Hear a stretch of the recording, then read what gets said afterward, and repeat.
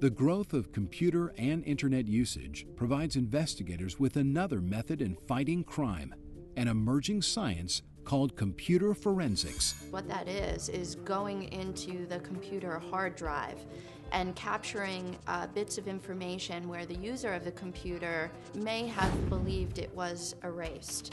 Programming and forensic tools is able to extract that information. In the William McGuire murder investigation, authorities gain access to the home computer of lead suspect and wife, Melanie McGuire. We had obtained a search warrant to get the computer from her attorney. Then it was brought over to the New Jersey State Police Forensic Center. Computers are designed to store information in multiple places, so when a file is deleted, it still exists elsewhere in the hard drive. Computers also leave behind remnants of deleted files, which analysts can use to re-image documents once thought to be gone. From the McGuire home computer, someone was Googling undetectable poisons, how to commit a murder, how to buy a gun in Pennsylvania. Undetectable poisons led to searches of different drugs, which included chloral hydrate.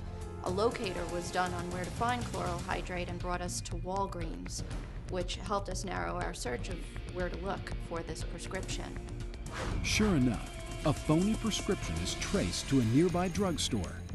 Investigators keep digging into the life and computer habits of Melanie McGuire.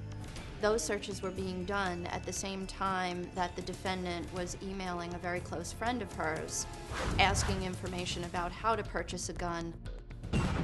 Next, internet searches find a Pennsylvania store where Melanie McGuire bought a .38 caliber gun and bullets, just like the ones that killed her husband, William. What the computer forensics told us was this was no accident. This was something that was meticulously planned.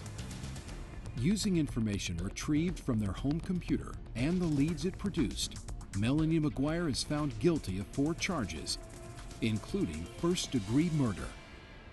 The computer forensics in this case played a very important role. If you look at the internet history, you could almost see what a person is thinking and what is this person about.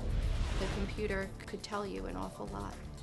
And unless someone highly skilled in computers takes measures to cover all their tracks, a home computer will continue to hold the secrets of the user long after they've walked away. It's the same reason that when you recover the piece of flesh, you don't stop it saying it's just a piece of flesh. You do the DNA. It's no different with a computer. What's on the surface is just what's on the surface. Sometimes what people are trying to hide is more significant than what they're trying to show you.